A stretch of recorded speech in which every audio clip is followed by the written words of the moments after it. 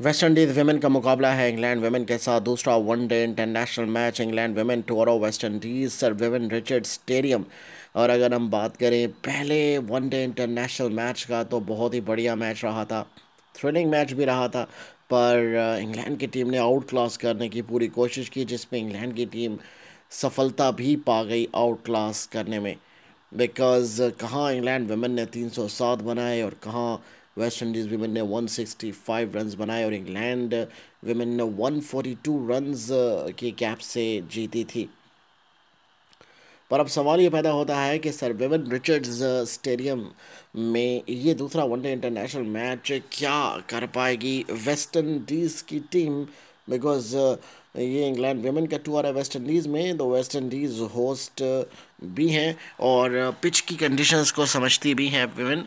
तो अब आखिरी के 5 ओवर इंपॉर्टेंट रहेंगे वेस्ट इंडीज़ वेमेन के लिए, और इन 5 ओवरों में 42 रन्स चाहिए हैं, मे बी 43 रन्स चाहिए हैं वेस्ट इंडीज़ वेमेन को ये मैच अपने पक्ष में करने के लिए। सो शुरुआती दौर में जो सलामी जोड़ी आएगी वेस्ट इंडीज़ वेमेन की, वो डिसाइड करेगी कि वो किस तरीके से, किस एंगल से आगे बढ़ने की कोशिश करेगी, और देखना ये होगा कि कैसे आगे बढ़ेंगी। सो हेली मैथ्यूज़ हैं वो सलामी जोड़ी बनकर सामने आएंगी यहाँ पर डेटन के साथ सलामी जोड़ी, और देखना ये होगा कि ये दोनों मिलकर कैसा खेल पेश करते हैं और 42 रन्स कैसे कंप्लीट कर पाते हैं। ये लक्ष्य इतना आसान नहीं है चेस करना, but England will take that and West Indies will take that. 5 over important, पहले गेंद ओवर द विकेट। डिलीवरी ऐसी थी कि जिसको खेल पाना इतना आसान नहीं था, और पिच की कंडीशंस को रीड करना भी उतना आसान नहीं रहता है, डिफ़िकल्ट रहता है। So you need to be careful. Hayley Matthews ऐसे कैप्टन है, फ्रंट से लीड करने की कोशिश करेंगी। स्ट्रेट खेला पर फील्डर वहां पर मौजूद, दैट्स अ वेरी गुड। 28 गेंदों पर 43 रन चाहिए है मैच में जीतने के लिए, and I don't think so कि हेली मैथ्यूज को कोई डिफिकल्टी होगी। वेरी क्लोज, यहाँ पर कॉल हो सकती थी एलबीडब्ल्यू की।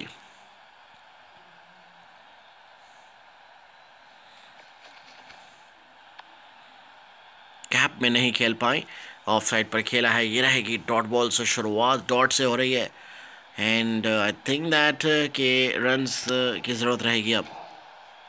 हल्का सा पिक, 2 रन की call straight forwardly.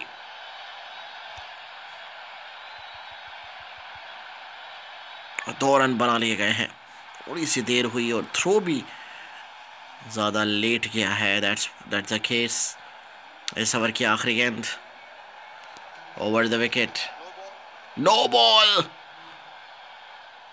And dot ball भी थी, तो इस नो बॉल की वजह से एक्स्ट्रा बॉल मिलेगी और ये फ्री हिट भी रहेगी। कि 5 ओवर बाकी हैं और ऐसे में नो बॉल कराना बिल्कुल भी सही फैसला नहीं। सो अब हेली मैथ्यूज खेलेंगी फ्री हिट। हवा में गेंद तो थी पर सीधा फील्डर के हाथ में।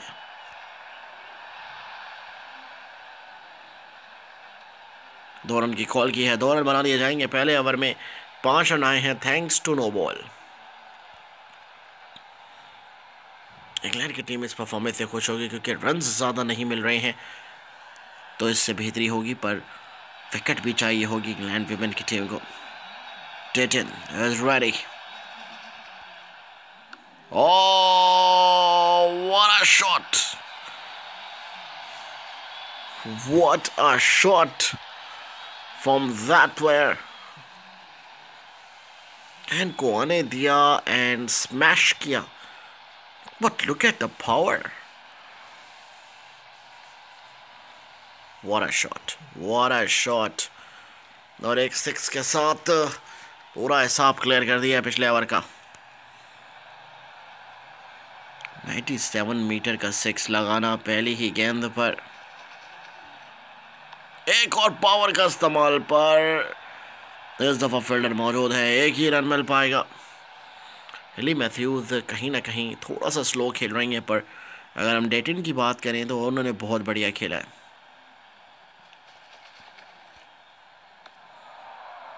बाहर जाती हुई गेंद ऑफ साइड पर डायरेक्टली इनटू द पैड। इस ओवर की चौथी गेंद आएगी। वेस्ट इंडीज 12 बगैर किसी विकेट के नुकसान के। Gone, it's a wicket England want.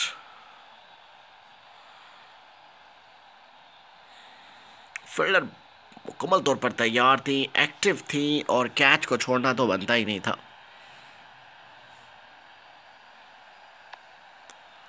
आसानी से कैच ग्रैब किया। That is brilliancy. Hayley Matthews अपनी विकेट को वहाँ पैटी नाइट आएंगी इधर से।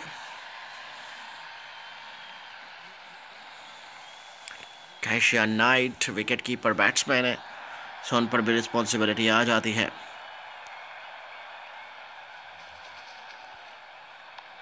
हल्का सा फ्लैग पर फील्डर मौजूद। Quick and what a comeback from England. Because पहली बॉल पर 6 लगा, पर उसके बाद आप कमबैक देखें तो कितना बढ़िया। स्ट्रेट तो खेला है, पर फील्डर वहां पर मौजूद है। 2 ओवर तो कंप्लीट हुआ है, पर आखिरी के 3 ओवर अब बाकी रहेंगे। रिक्वायर्ड 100 लगभग 10 से ऊपर जाता हुआ। West Indies need to be much more positive in their intent, because आखिरी के 3 ओवर बाकी हैं। डेटन, oh, big hit, but gone. This is what required from England, because England की टीम चाहती थी ऐसी प्लेयर आउट हों जो कि अटैक कर रही हैं। टॉप एज लगा, जैसा अटैक करना चाहिए था नहीं कर पाए, उतनी पावर नहीं थी शॉट में, और एक आसान सा कैच ग्रैब हुआ। टेलर आएंगे इधर से। इस ओवर की अगली गेंद, this is important one. Shot and 6 disappears. West Indies में एक बढ़िया चीज़ ये नज़र आती है कि कहीं भी गिव अप नहीं करती हैं।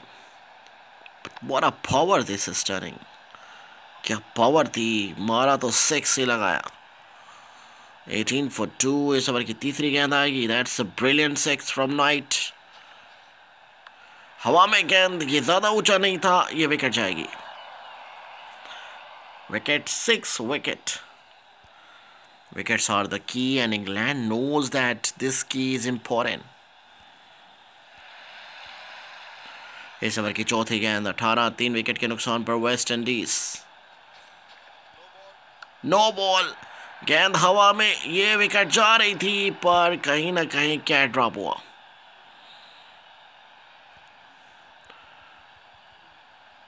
गॉन, क्योंकि नो बॉल पर रन आउट होता है, पर आई डोंट थिंक सो कि वेस्ट इंडीज़ की टीम इसको माइंड करेगी। पर ये कैच भी था, रन आउट का चांस भी था, पर 2 रन मिले हैं।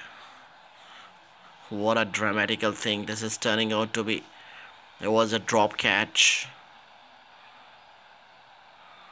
and then इस कैच ड्रॉप के बाद भी एक अच्छी फील्डिंग, बाउंड्री होते होते रोकी। Look at that one. That was a throw right into the money. Or oh, it was not out maybe. Hard decision. Free hit है। 21 for 4. Now that is the free hit. गेंद हवा में, gap में भी गई। Couple of free hits and couple of no balls hurting England badly. इस over की 5वीं गेंद 25 for 4। हवा में गेंद, एक और चौका। ये ओवर तो बहुत अच्छा रहा है वेस्ट इंडीज के लिए, फिर चाहे विकेट ही क्यों ना गिरी हो। Back-to-back boundaries, and look at the shot. Perfectly executed.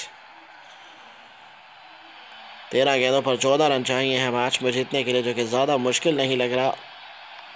हवा में गेंद, गैप में भी, ये एक और चौके की तरफ बढ़ते हुए दूसरी फील्डर वैसे खड़ी देख रही हैं। आई डोंट नो व्हाई, कहीं पर भी प्लानिंग नज़र नहीं आ रही है इंग्लैंड के कैंप में। बैक टू बैक बाउंड्रीज लगने की वजह से अब मैच इंग्लैंड के हाथ से बाहर जाता हुआ। आई डोंट नो कि दूसरी फील्डर जो कि ऑफसाइड पर ठहरी थी वो क्या कर रही थी। Look at that one, she was standing there. अगर वो भागती तो मे बी रोका जा सकता था।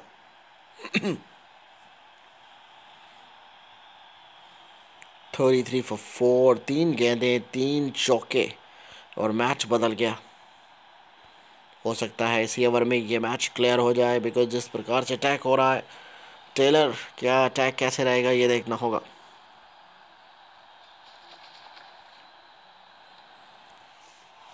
वाइड के साथ शुरुआत, unbelievable stuff. Couple of wides, couple of dot ball, hurting England. अपने आप को रूम दिया हुआ है टेलर ने। ये क्या एक और वाइड है? No, it's not a wide. पिछले ओवर में 20 रन आए, 3 wicket Giri. Would you believe? गेंद हवा में और इस दफा विकेट जाएगी। कहीं ना कहीं कुछ रिलीफ मिला है इंग्लैंड को इस विकेट के साथ ही।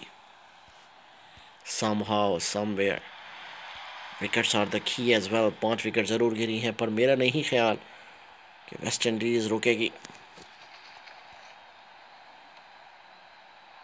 उछाल भरी गेंद की वार्निंग अंपायर की तरफ से। What over this is turning out to be. अब तक एक ही वाइड डाली है और डॉट बॉल कराते हुए ज़्यादातर। Shot into the gap but only single. 8 गेंदों पर 8 रन चाहिए मैच में जीतने के लिए वेस्ट इंडीज वुमेन को।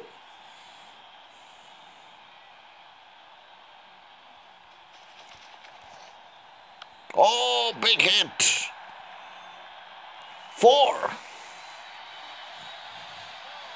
4 गेंदों पर 4 चौके लगा चुकी हैं यहां पर ये player. She has some another level. Look at her shot. Look at the power. 4 boundaries in 4 consecutive deliveries. अब आएगी इस ओवर की आखिरी गेंद। 5 रन चाहिए मैच में जीतने के लिए। हवा में गेंद, कैच ड्रॉप, ओनली सिंगल। और कैच ड्रॉप भी बहुत बड़ा इशू है। लगभग 3 कैच ड्रॉप हुए हैं इंग्लैंड की तरफ से, जिसकी वजह से इंग्लैंड को भारी कीमत चुकानी पड़ी है ओवरऑल।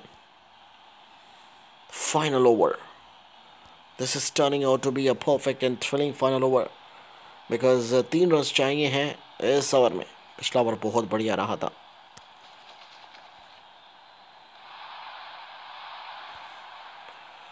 ये रहेगी dot ball.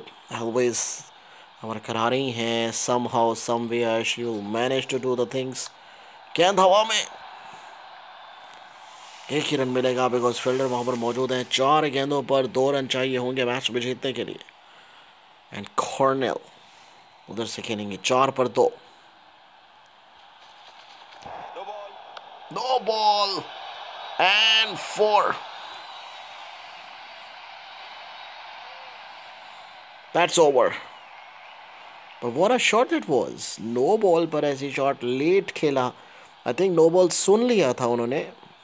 Tight no ball है, हल्का सा टैप किया और दोनों fielder. No, it was a drop catch. Unbelievable stuff. So finally West Indies women की टीम 5 विकेट से जीती है।